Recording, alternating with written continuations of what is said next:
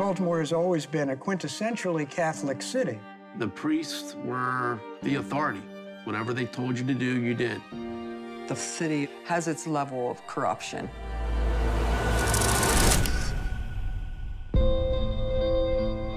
Sister Cathy exemplified this spirit of compassion and kindness.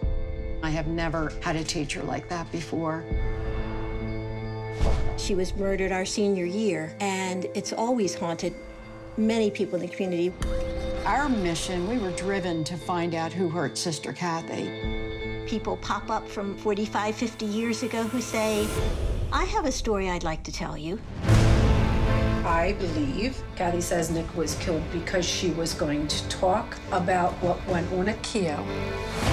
There's an on-the-record public story of what happened to Sister Cathy, and then there's the world beneath.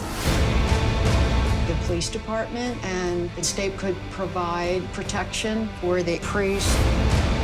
There were other people brought in, local business owners, politicians that were part of this network.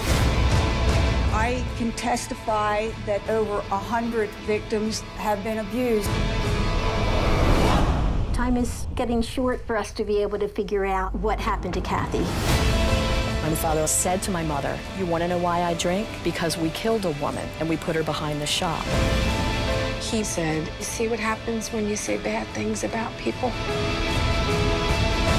This goes bigger and deeper than we can imagine. The story is not the nuns killing. The story is the cover-up of the nun story.